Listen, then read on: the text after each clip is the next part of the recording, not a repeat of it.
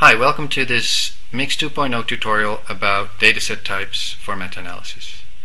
Mix 2.0 can handle three types of datasets, and we're going to have a look at binary outcome datasets, continuous outcome datasets, and a generic outcome dataset.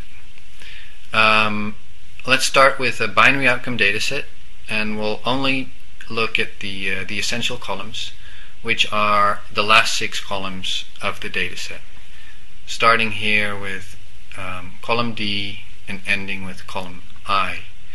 And we can see we have columns that start with G1 and columns that start with G0. And G stands for group, 1 is typically the intervention group, and 0 is typically the control group. Since we're dealing with the binary outcome, we're dealing with events. So that can be mortality events, death or survival. In this case, it's a recovery event, and to be specific, recovery from common cold. So here we have R1, which stands for rate 1, which is the event count.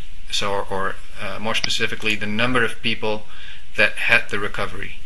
R0 is the non-event, or the people that did not have that event, and N is the total number of subjects in that group. So, for example, if we have a look at study 2, we have 49 subjects that recovered. We have 97 subjects that did not recover, making a total of 146 subjects. And the same continues for the control group. And that's really all there is to a binary outcome dataset. A continuous outcome dataset is very similar in the sense that it has columns for each group. But since we're dealing with a continuous outcome, we can typically calculate a mean and a standard deviation for that. And that's what you need to enter in the dataset. So here we have G1M, which is the mean of group 1, G1SD, which is the standard deviation for group 1, and G1N, which is, like in the binary dataset, the number of subjects of that group. And we repeat that again for the control group. A generic outcome dataset is a little bit different in the sense that we do not have columns for each group.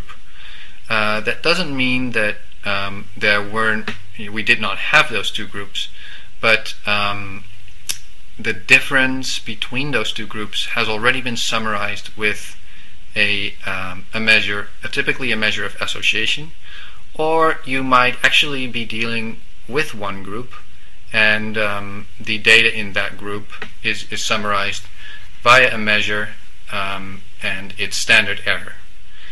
You will need a measure that has a standard error or a variance, which is a square of the standard error. So you need a measure that is normally distributed. In this case, we have the log of the odds ratio. It could be the log of the risk ratio, or it could be a mean difference. It doesn't matter as long as you can calculate the standard error of that measure.